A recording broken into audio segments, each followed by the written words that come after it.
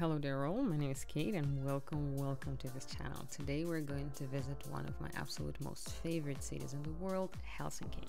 This video will tell you a little bit about the history of Helsinki, and I will share with you the 10 most interesting, exciting sites to visit here in Helsinki. So top 10 of Helsinki. And a little bit about history. Helsinki was originally established as a trading town by King Gustav I of Sweden in 1550. It was known as town of Helsingfors, which was intended to be a rival to a nearby city, Rival, which today we know is Tallinn. And number one on our list of top things to do and places to visit in Helsinki would be Helsinki railway station. Since Helsinki's original central station from 1860 couldn't quite keep up with ever-growing traffic, in 1904 there was held a competition to decide on the new design of the building. The winner was Finnish-American architect Eliel Saarinen. Original design was actually in National Romantic style, however later he embraced Art Nouveau, in which the building was designed. Finnish granite covers of New Helsinki Central Station, a tall clock tower and the two giant lantern carriers shape the imposing, beautiful facade.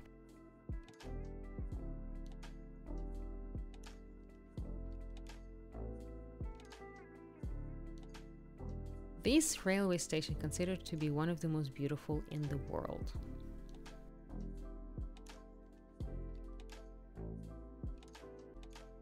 And number two on our list of top 10 in Helsinki would be Helsinki Cathedral. The tall green dome is a landmark that soars above Helsinki city line and can be seen from the waters of harbor at night, and it seemed to shine like a beacon. Whatever your reason for visiting Helsinki, this gorgeous neoclassical cathedral is a must-see. It was built in mid-19th century and at the time was called St. Nicholas Cathedral in honor of Russian Tsar Nicholas I. After Finland independence, however, in 1917, it was simply named Helsinki Cathedral. This cathedral remained one of the city's most impressive landmarks since its construction.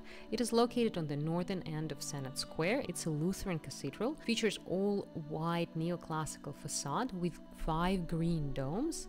You can also see the statues of 12 apostles decorating the roof. The Senate Square that we're standing on was designed by Carl Ludwig Engel. It is a unique allegory of political, religious, scientific and commercial powers of center of Helsinki. Senate Square and its surroundings make up the oldest part of central Helsinki. Landmarks of famous buildings surrounding square include Helsinki Cathedral itself, Government Palace, building of University of Helsinki, and Säterholm House. That's the oldest building of central Helsinki that dates back to 1757. Number 3 on our list of places to visit is Esplanadi, known to locals as simply Espa. It's a beautiful patch of green space right in the middle of the city, place where tourists and Helsinki residents come to enjoy leisurely strolls, have picnics, relax, and oftentimes can be entertained. During the Christmas season, there are a lot of live music performances and beautifully decorated streets with Christmas lights. In July, Espa is famous for jazz, Espa, month-long jazz festival.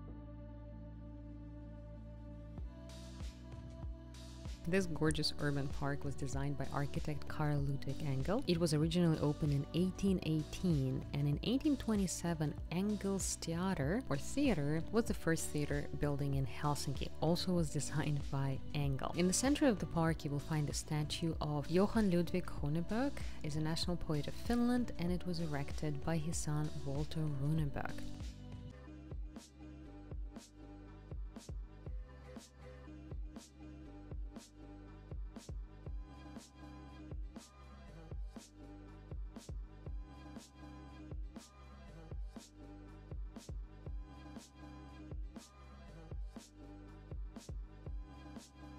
And number 4 on our list is Svenska Cathedral. After Helsinki was made into a capital of Finland in 1812, Alexander I decreed in 1814 that 15% of sold import tax were to be collected into a fund for 2 churches, one Lutheran and one Orthodox. However, the construction of Svenska Cathedral was still largely funded by parishioners and private donors. It was completed in 6 years in 1868. It is the largest Orthodox church in Western Europe.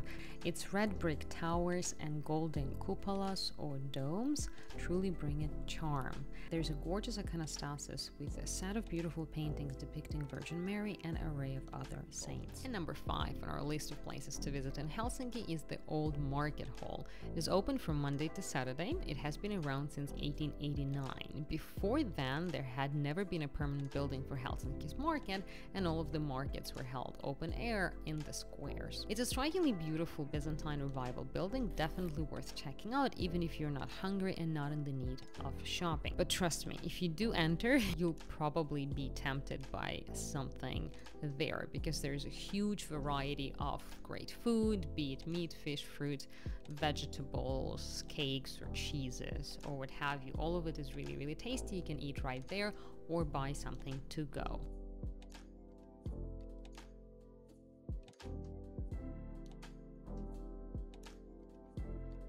And number 6 on our list is Market Square, located at the South Harbour at one end of the Esplanade Park. Market Square is Helsinki's most international, famous and beloved markets. The booths here sell both traditional market foods and also some more international treats. They also sell handicrafts and souvenirs.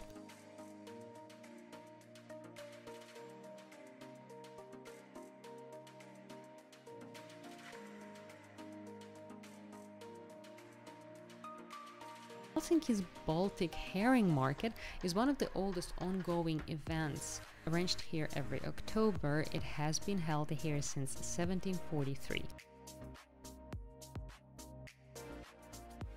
There's also a ferry connection to Suomenlinna Fortress Island from the Market Square year-round. So if you're planning to visit it, this is a good place to get to the ferry.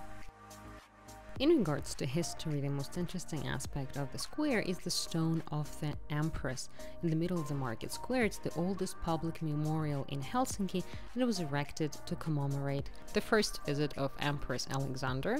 She was a German-born wife of Nicholas I, and it was erected in 1835. The memorial has the obelisk cut from the red granite, bronze globe, and the two-headed eagle on top of it. And number 7 on our list is Helsinki Design Museum. That's the only museum I'm recommending, not that there are not plenty of other museums to visit, but this is the one that I was particularly interested in. Going back to the post-war Helsinki, the city embraced cutting-edge architecture and design. I love Finnish design, be it interior or exterior design. If you're not into it, you probably don't know it enough. Check it out, you might like it. The Design Museum here documents Finnish architecture and design over the last 150 years.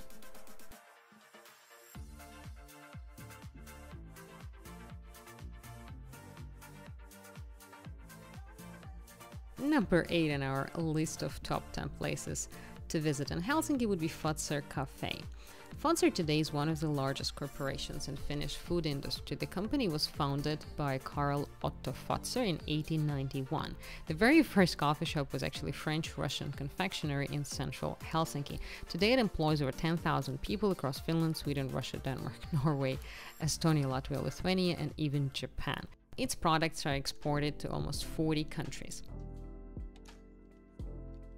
Karl Otto Fazer was a Finnish businessman and a sports shooter. He was born in Helsinki to a Swiss family of immigrants. Fazer's most notable product is a classic Fazer Blue. It's a milk chocolate, widely regarded in Finland as most respected brand and part of Finnish cultural heritage and cuisine. Fazer started baking in Berlin, Paris, St. Petersburg before becoming a pioneer of Finnish confectionery. Together with his wife Berta, he opened French-Russian confectionery in Helsinki in 1891, as we pointed out. It was a huge success. People loved it.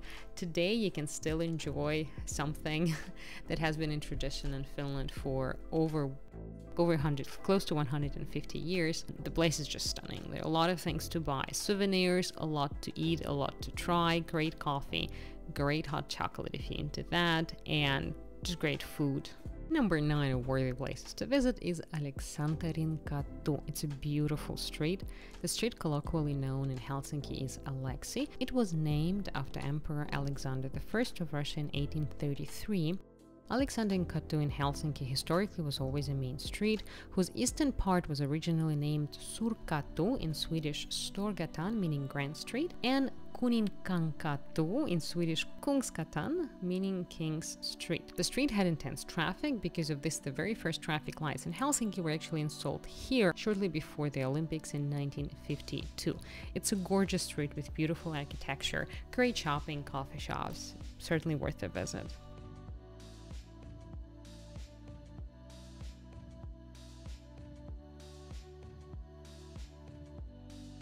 Number 10, modern architecture of Helsinki. I'm a big fan of traditional old architecture examples in Helsinki. They're plentiful and they're gorgeous.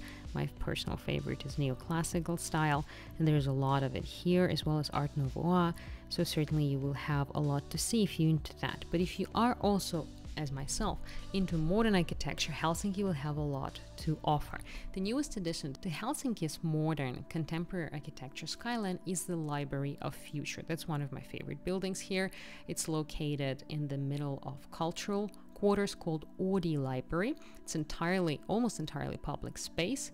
I love the design of the building, the surrounding area. It was built in 2019. I really like the mixture of wood and glass. It has the warmth, but it also has, structure to it and modern feel. The combination of materials and colors is really pretty, and I love the curves. The curves are truly stunning in this building.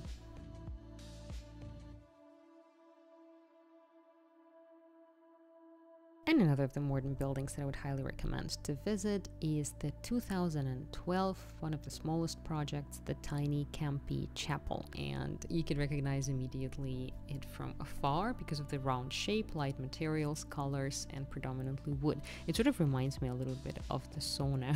I love the place. I think it's lovely. And the idea of design of a place is lovely because it's sort of like a meditation quarters or something of that nature. You can go there and be quiet, peaceful haven away from the hustle and bustle of the city. No wonder that Helsinki was named as design capital of Europe in 2012. I truly believe it is well deserved.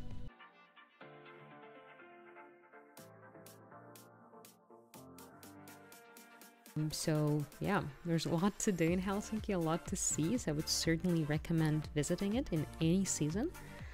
Summer may be easier, but winter is also charming, so make your pick. Visit, let me know how you liked it. Thank you so much for joining me for today. That would be all that I wanted to share with you. Don't forget to subscribe, don't forget to put the like. Thank you so much for joining, and have a great day.